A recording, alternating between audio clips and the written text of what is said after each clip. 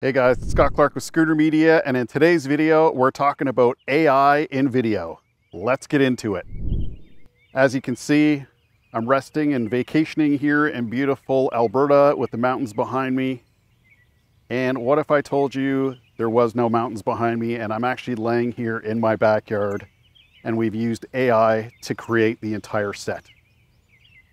Let's start peeling away the layers and I'm going to show you exactly what it looks like in real life. So basically what I've done is I've cut out a section of the video that I've made, and then everything surrounding that has been created using Generative Fill in Photoshop. And as you can see, we're peeling away the layers, and there are multiple things within this set that have been generated by AI and are not even here. So as you can see, we're almost down to the original video. And there you go. Here I am sitting in the backyard, and that's it. Why don't we go inside and I'm going to show you guys how I did this. All right, we're back inside the studio and I'm going to show you guys exactly how we created that AI set. So the first thing I did was I brought my clip into Premiere Pro and I just added a little bit of color. That's due to the fact that I shoot everything in log. If you didn't shoot it in log, you can skip this step. And then I basically scrolled through the footage and found a spot where my hands were the furthest away from my body. So I basically stopped the video here, took a snapshot, and call it whatever you want and put it wherever you want. So then what I did was I opened up that shot with Photoshop Beta. And in order to use the Generative Fill, the AI portion of Photoshop, you do need to download the Photoshop Beta. It is not in the regular Photoshop yet. Once we have our photo open in Photoshop Beta, the first thing I did was make the canvas size larger. And I went with 8K dimensions, and they are 7680 by 4320. And hit OK, and that's basically going to double the size of our canvas. And then if we just go over to our size here, we'll put this at something like 40 so that we can see our whole thing. In order to use the Generative Fill option within Photoshop Beta, you do need to have this little bar at the bottom. If you don't see the bar, just go up to Window, and then all the way down near the bottom, there's something called Contextual Taskbar. If I click that off, you see my bar disappears. But we do want to have that bar there. So we just click that, the bar is going to be there, and that's going to allow us to fill in the Generative Fill options. And then all you need to do now is select an area. So all I did for the mountains, let's say, went up here, I made sure not to get my fingers in the selection area. And then over here, all I did was type in Rocky Mountains. And hit enter, and it's basically gonna generate, using artificial intelligence, Rocky Mountains. And it's gonna put them in that little square area that we've selected. So you can see it's working on it right now. And in a few seconds, there we go. So what it's gonna give us, this is gonna give us one option here. We have 3 options we can choose from. And let's go with option number 2 for now. This is going to be slightly different than the one I did originally, but just to give you an idea of what I've done here. And just to kind of give you an idea of how quickly we can do this, I'm just going to quickly go through here. We're going to put trees and grass. Oops. Hit enter. And I will just speed up the video just so we're not watching the bar go across the thing, but I just want to show you how quickly we can do this and build this set out. So there we go, it's added in some, I wouldn't call those trees, but we'll call them planters that look similar. We'll go with the first option here. And then for down here, I'm just gonna move this little bar down out of the way. We'll do the same thing down here.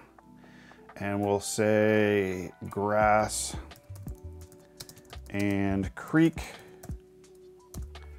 Hit enter, and again, it's gonna generate 3 options for us. If you don't like those options, you can, either Control Z just to get back and undo and regenerate something. And the other option you have, if you don't want to type something in and just let the AI come up with something for you, you can do that as well. So we got grass on there, but we didn't get a creek. but that's okay for right now, just for this example. And we'll throw in trees and grass here.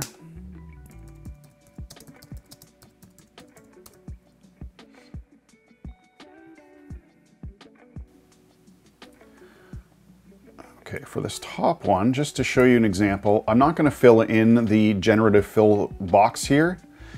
I'm just going to click it and then I'm going to hit generate and see what it does on its own. So I haven't typed anything in. It's basically just going to base itself on what's surrounding that box area.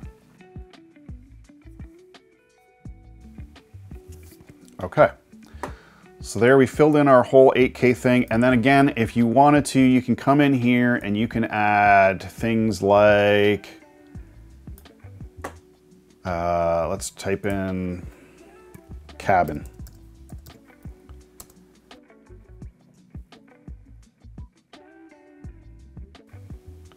I think I like the third one here. And then we'll do one more thing here. Let's just put our table and drinks beside me here like we did in the first example.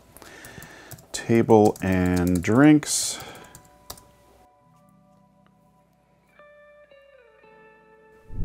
Okay, let's leave that as is. And the only thing I did want to show you in here, another thing that this AI generates without me having to do anything, is you'll notice here that in my shot, you can see the shadow is under the chair. So basically the sun is hitting me almost directly from above and creating a shadow underneath. And if you notice, the table's got a shadow under it. These plants that it's shown, that it's popped in here has shadows, and all of that's been created using AI. I haven't had to add those shadows in. It's smart enough to go, we know where the sun is, we're gonna put that in. I would say that took about 5 minutes to create the whole setup there. And now all we wanna do is we wanna save this.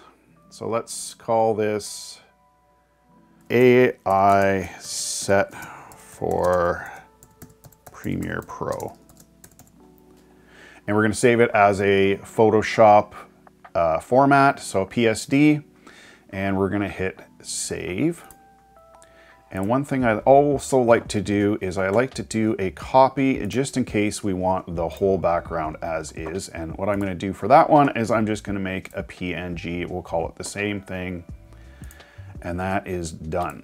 All right, so we've exported the PSD file, the Photoshop file with all of the layers within it. And we've also exported the PNG file, which is basically one image of that whole set that we've created. So now we're gonna bring both of those into Premiere Pro. So we'll grab both of those. Actually, you know what? Let's do the PSD first. And it's gonna ask you how you want to import the image. Now, in my case, I wanted it all separated so that I could peel back those layers. If you do wanna do it that way, we have to go in here and change this to individual layers.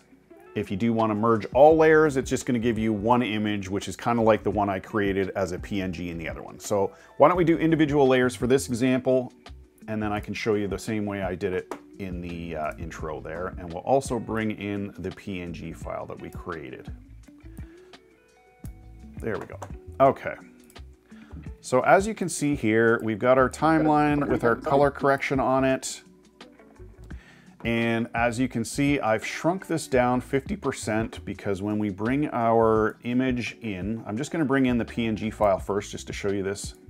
So our PNG file, you can see we're missing a bunch of the stuff that we created because our image is 8K and we're on a 4K timeline. So we do have to shrink that down to 50% to fit into our 4K timeline. So there we go, we've got our image into Premiere Pro. And you can see me sitting there with my arms up in the air. Now, if I play this, it's not going to move because it's just the image. Our video is in behind or below it, I should say. So what I'm going to do is I'm actually going to put the video on top. And I'll do the same thing with this one.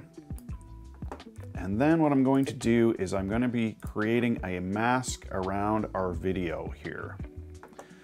So in order to do that, we're just going to click on the opacity square here. That's going to create a mask around me there.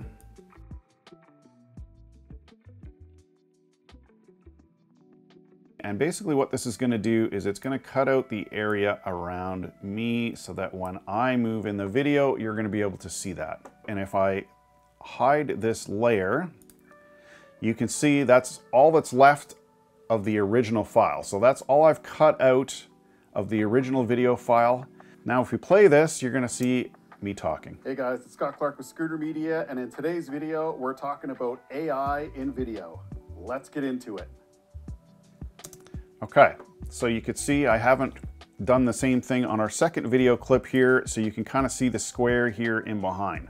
So all I'm gonna do now is I'm gonna go over to our mask here, mask number 1. I'm gonna Control C to copy that, or Command C. Then we're gonna go over here, we're gonna click Opacity, Command V to copy that mask onto the other file. And now if we play our file. Hey guys, it's Scott Clark with Scooter Media, and in today's video, we're talking about AI in video. Let's get into it. As you can see, I'm resting and vacationing here in beautiful. So the last thing I just want to show you real quick here is just how I got rid of each layer. And to do that, I'm going to bring in my different layers. So this was the AI set for Premiere Pro Photoshop image. So this was the one that we brought in and did individual layers. And basically what I'm going to do is I'm just going to start layering these. And I want to do it in the order that we did them in. So this is number 1. Okay, so again, we can see that because we're in a 4K timeline, we can't see our whole 8K image. So I'm gonna basically scale everything down 50%, starting with the bottom layer, and then I'm just gonna copy and paste the attributes to the top layer, and we don't want the color, we just want the motion. I'm just gonna bring my photo to the top, and then I'm gonna create a little mask around that image again. So now, it's basically done the same thing. Hey guys, it's Scott Clark with Scooter Media. But what I can do now is I can just peel away the layers like I did in that first example. So I can start hiding things. You can see my table disappearing there. You can see our cabin's gone now. And as I start peeling away the layers, you're gonna start seeing that pretty soon, all we're left with is our image in the middle. So there you go. I can't believe how easy and quick it is to create these sets in Photoshop. I would say this took maybe 5 minutes, and all you're doing is typing in, and sometimes you don't even have to type it in. You literally just leave it blank and it'll fill in what it thinks should go there, and then you have a choice to leave that or regenerate something else or type in if you have something specific. But what an amazing feature. I didn't really see how this was going to be able to be used in video, but saw a couple other creators creating these sets and wanted to try it out myself. And what an amazing feature and fun feature to be able to have fun with and play around with. I suggest you guys download this Photoshop beta and try it for yourself. Such an amazing thing. So there you go, guys. I hope you found value in today's video. If you did, please give it a thumbs up. And if you haven't already, please consider subscribing, as it really does make a difference. And I'd love to have you join me on this YouTube journey. And thanks again for watching today's video. I really do appreciate it. If you're interested, check out one of the other videos I have listed here, and we'll see you in the next video.